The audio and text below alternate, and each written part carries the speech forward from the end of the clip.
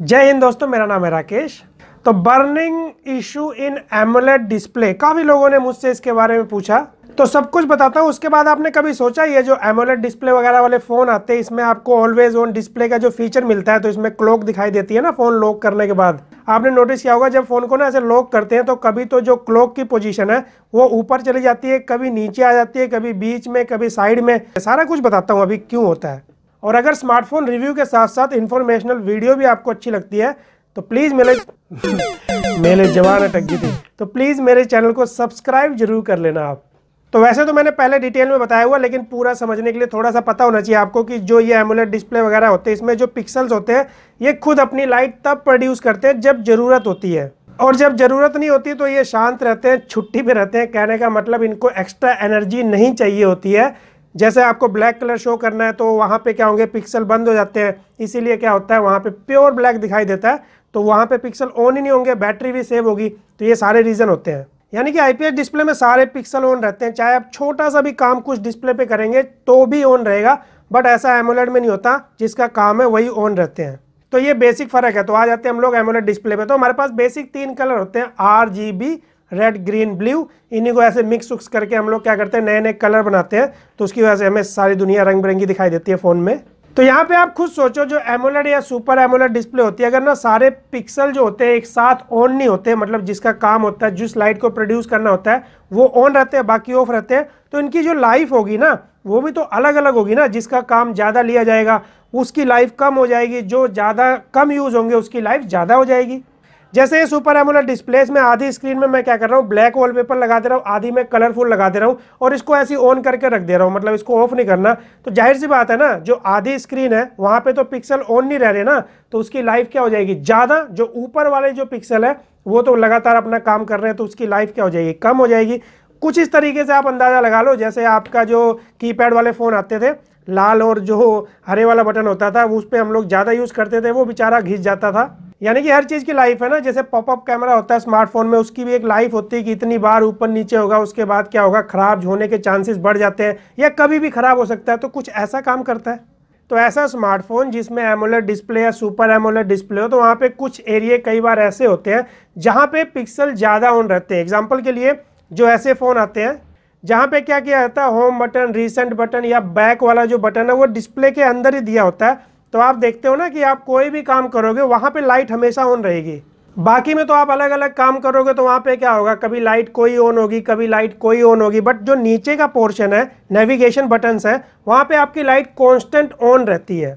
इसका मतलब बाकी डिस्प्ले के कंपैरिजन में जो नेविगेशन बटन्स के जो वहाँ पे पिक्सल्स है वो ज़्यादा यूज़ हो रहे हैं। तो यानी कि वो अगर ज़्यादा इस्तेमाल हो रहे हैं तो उनकी जो लाइफ है वो पहले ख़त्म हो सकती है। वो ऐसे भगवान के पास जल्दी जा सकते हैं ना, क्योंकि उनको आप ज़्यादा यूज़ कर रहे हो। तो इसलिए इसको एमोलेड पिक्सल बर्निंग इशू बोल देते हैं कुछ लोग, जबकि आग थोड़ी लगती है उसके अंदर, ना टेम्परेचर ज़्यादा होता है, ऐसा कुछ नहीं है। बट यहाँ पे क्या होता है, रिलेट कर रहा है ना कि यहाँ पे अगर पिक्सल खराब हो रहे, एक तरीके से बर्न हो गए, लाइफ खत्म हो गई। तो सबसे बड़ा सवाल ये दिखता कैसे है, मतलब आपको कैसे पता लगेगा कि आपके फ़ोन में ये प्रॉब्लम आ गई है। तो अभी मेरे पास ऐसा फ़ोन तो नहीं है जिसमें ये प्रॉब्लम आई हो, बट मैं आपको समझाता हूँ कैसे। जैसे मेरे पास ये वॉलपेपर है, इसको मैं अप्लाई कर रहा हूँ, क्लीन स्काई में कुछ बादल दिखाई दे रहे होंगे। तो इसको अप्लाई करने के बाद ये धब्बे धब्बे दिखाई दे रहे हैं ना स्क्रीन पे। एक्चुअली तो ये वॉलपेपर में जो ये बादल है वो है, बट मान लो आप ये ना क्लीन वॉलपेपर होता तो कुछ इस तरीके से आपको धब्बे दिखाई देते हैं। यानी कि जो आपका नॉर्मल कलर होगा वो कुछ और बन सकता है, वहाँ पे अलग अलग धब्बे दिखाई देंगे स्क्रीन में, क्योंकि डिपेंड करता है कितने पिक्सल बर्न हुए, कौन से पिक्सल बर्न हुए। या फिर कुछ सिलेक्टेड वॉलपेपर से आप चेक कर सकते हैं। जैसे सैमसंग अपने फ़ोन में एक सुविधा देता है, *#0 *# डायल करके। तो यहाँ जाने के बाद काफ़ी सारे ऑप्शन दिखाई देंगे। तो यहाँ पे रेड कलर है या ग्रीन या ब्लू कलर, इनको आप क्या कर सकते हो, चेक कर सकते हो डिस्प्ले पे क्या कहीं धब्बे दिखाई दे रहे हैं कि एक जैसा दिखाई दे रहा है। और ये प्रोसेस होने में बहुत टाइम लगता है, डिपेंड करता है आप फ़ोन कितना यूज़ कर रहे हैं, किस सिचुएशन में यूज़ कर रहे हैं, टेम्परेचर कम ज़्यादा, इन सब कंडीशन से इस पर इफेक्ट पड़ता है। तो इसका जो इफेक्ट है वो देखने में काफ़ी टाइम लगता है। बहुत सारे स्मार्टफोन तो उससे पहले ख़राब हो जाते हैं, देखने को भी नहीं मिलता। लेकिन ये होता है, जो आपको पता होना चाहिए।